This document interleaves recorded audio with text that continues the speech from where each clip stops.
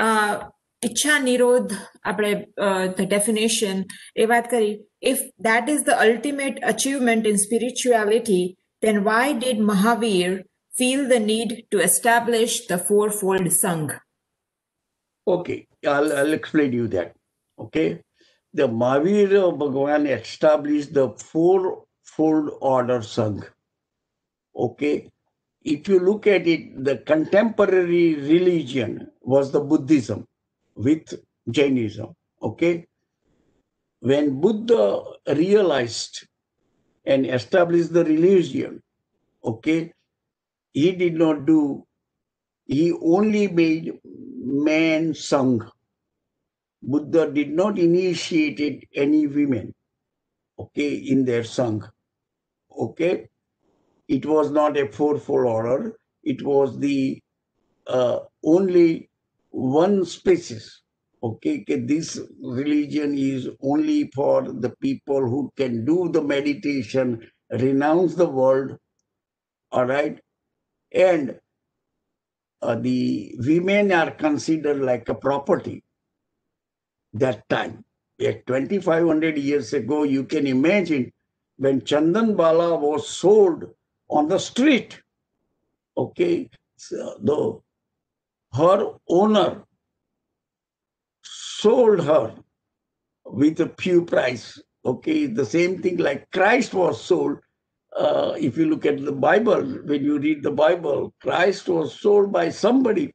Otherwise, Christ would have never been found by these enemies. Okay, and it was sold that way.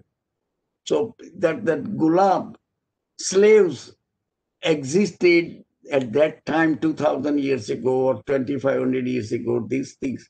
And the ladies were considered property. It is not like that. So that's why you can see it, Danna Salibhadra story. What is the Salibhadra story is telling?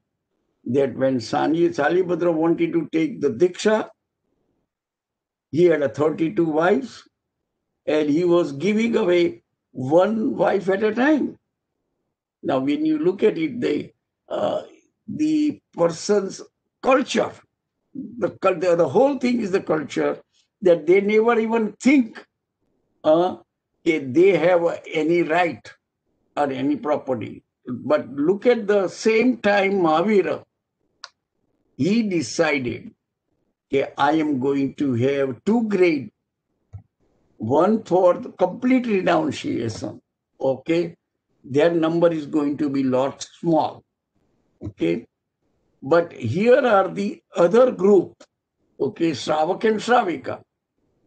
I'm giving them total freedom.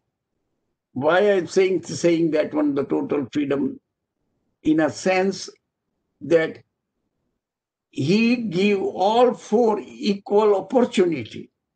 The four sangh, sadhu and sadhvi.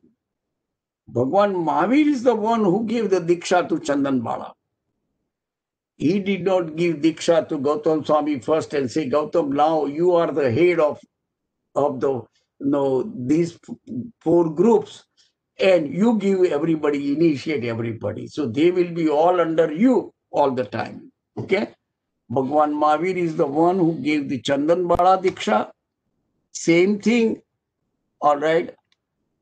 Anand Shravak, 12 vows. And Sulsa Shravika, the 12 vows. Not nobody else. So they are all four. Our Guru is Bhagwan Mahavir. So does all monks' Guru is Bhagwan Mahavir. Okay? And that was the biggest revolution if you look at when you establish the Sangh. No, Bhagwan Mahavir made it in such a way that they are all give that equal opportunity. You can progress from ultimate liberation is from complete renunciation. All right, that's where the ultimate renunciation is. But at least you can reach whatever the level you can reach. That is the one of the revolutionary thought that was never existed in Indian culture. Even in Hinduism, women have very little power. If you look at all the rituals, things and everything was only controlled by men Brahmins. Okay, the women Brahman has no really power or anything. Like if you look at the whole Indian history is a male-dominated society. In that 2,500 years ago, what Bhagwan Mahavir did is one of the biggest revolutionary person you can ever imagine. That's what it happened, and that's what I'm trying to tell you. Okay, so Bhagwan Mahavir did it that at least to this extent they can live healthily life. Okay, there is some committed sins are always there, but they are going to be there as long as you live your life. Human life cannot exist without committing sin. Keep that thing in mind. Without pap, you cannot exist it, because to eat green vegetables, that is also killing from own Jain point of view. So, but it is not their intention to kill. It is their intention is to live healthily, healthy survival, not for taste. If you are eating the food for taste, then yeah, it is a pap. Okay. But if you are eating that, what I'm trying to tell you, okay, use your own wisdom. Are you doing it for your survival, or are you doing it for your enjoyment? No, when you are eating for your enjoyment, then is a one thing. When you are doing it something for your survival, then it's a different story. Okay? And that wisdom, you have to have it. All right?